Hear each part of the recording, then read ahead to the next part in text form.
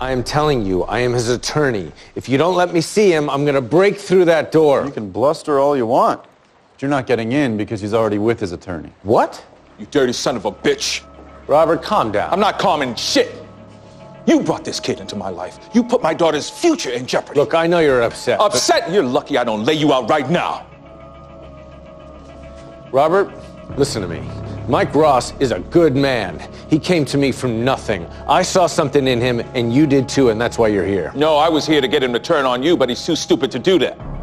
And I don't know if he's going to change his mind or not, but I don't care anymore. And I don't give a damn if I ever see either of you again. Did you hear that? He's not Mike Ross's attorney anymore. I am. So let me the hell in. Robert Zane? Really? I'm hurt.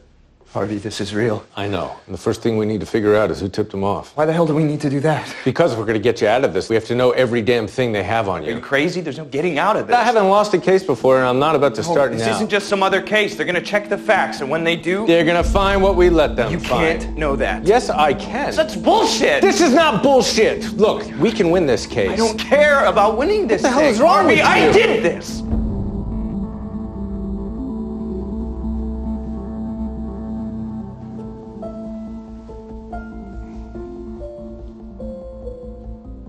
You didn't do shit because they don't have shit.